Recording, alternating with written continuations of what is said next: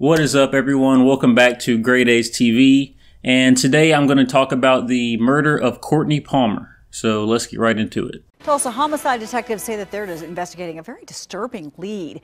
They think that a man who witnessed a shooting last month in South Tulsa is dead, and there are rumors that his body was fed to hogs. A developing story. Tulsa police believe a man they've been searching for who witnessed a shooting has been murdered. Fox 23 told you last month when TPD was looking for Courtney Palmer. Now, Fox 23's Lynn Casey joins us live with a bizarre lead in this case. Detectives are now investigating.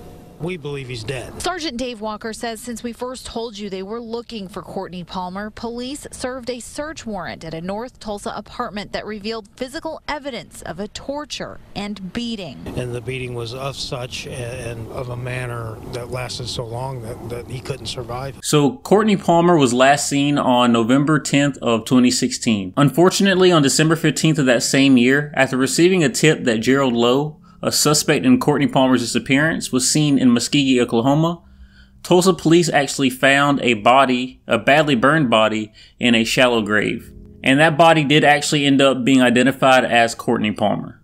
And a later coroner report actually showed that several of Palmer's facial bones were broken, as well as a couple of his ribs. And it was also noted that his body was in an advanced state of decomposition. Now, once the Tulsa police actually recovered Courtney's body, they had a pretty good suspicion that Gerald Lowe had something to do with it.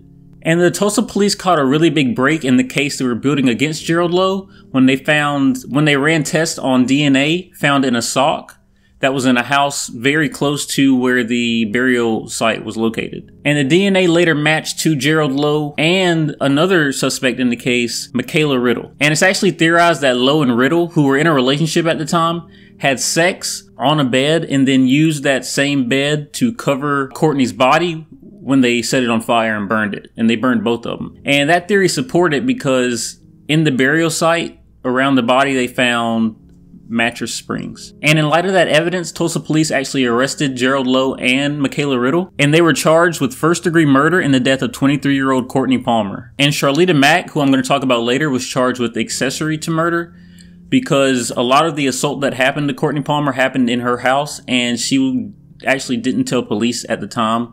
She didn't report that anything had happened to him. Lowe and Riddle were also charged with kidnapping, desecration of a body, and committing a gang-related offense. And at the time, police actually theorized that the reason Palmer was attacked initially is because he was seen talking to a detective the day before on a shooting that happened in that neighborhood. And later on, Lowe and Riddle actually admitted that they initially attacked and killed Courtney Palmer because they believed he set up the person who was shot that day, Carl Harris. Even though Harris, who was hospitalized for about 6 weeks due to his gunshot wounds, later stated that he didn't believe Courtney Palmer had anything to do with his shooting. Now, Charlita Mack, who, like I said, lived in the home where Courtney Palmer was initially beaten, actually told investigators, "They strangled him in my hallway and stomped on him till he couldn't breathe anymore." And in a cross-examination with one of Riddle's attorneys, Mack actually admitted to initially trying to cover up the crime. Janita Thomas, another witness to the crime, says she saw Lowe and Riddle attack Palmer in the bathroom before she and Riddle briefly left to buy 4 bags of ice at a nearby convenience store. And she said that she didn't initially know what the bags of ice were going to be used for, but that later on she saw Palmer lying in ice in a bathtub after he got beaten. It's also noted that she teared up as she was telling the attorneys that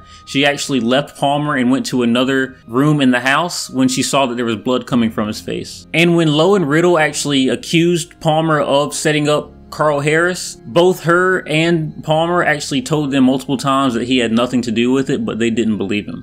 Thomas also said that later on she saw Palmer laying down in the hallway with a blue dryer sheet bag over his head while he was being stomped and choked. She also said that before Palmer was taken into the hallway, Riddle actually poured boiling hot water on his head, which, from what I've read, he was alive through all of this, and that is just, it's insane the amount of torture they put this man through for something he didn't do, that they accused him of that he didn't do in the first place. And it doesn't, no matter how many cases I do, I'll never understand why people are willing to do such horrible things to someone else. It doesn't make any sense to me whatsoever. They beat this man up, they torture him, they pour boiling water on him. Eventually, they set his body on fire. Hopefully he was dead at that point, because they think he set up someone. And it turns out he didn't even do that. Like, it doesn't make any sense. And Thomas's boyfriend, James Barkins, actually stated that he saw Riddle hitting Palmer with sticks while he was sitting in the bathtub, and that he was actually screaming at this point. So now you have 3 different people who were in the house who weren't involved with actually torturing and beating Palmer, but they saw this happening and they didn't report it to the police. Why? He also said that he heard Riddle tell Palmer he ain't from Hoover and that he had her effed up. Now that's all the information we have on what actually happened to Courtney Palmer that day on November 10th of 2016. But the actual trial for Gerald Lowe and Michaela Riddle isn't scheduled to start until November of this year, 2019. But it is believed that both of them will get a life sentence for what they did. The prosecution was actually initially pushing for the death penalty, but for some reason or another, that actual sentence was taken off the table, and now they're just pushing for a life sentence for both of them. And if you want more information on this case, of course, I'm going to leave links to the articles that I used for my information in the description down below. But there was also a First 48, a 2-part First 48 series done on this case. And I don't know the actual names of the case, of the episodes, but I'll find out, and if I can find out, I'll put them over here somewhere, so you guys can check that out if you actually want to watch that. But that is the end of this video. That's all I have to say about this case. Well, that's not all I have to say.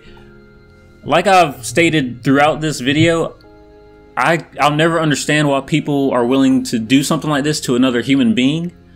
I think both of them deserve life sentences. I know that Charlita go to trial for accessory to the murder. I believe they had charges for Thomas as well, but they dropped those charges and they're just going to use her as a witness instead. Honestly, if it was up to me, I think that everyone involved deserves some type of prison sentence, just because you're in that room. I don't care if you didn't have anything to do with the actual murder or the actual physical beating of Courtney Palmer, but you could have called the police at any point and you decided not to.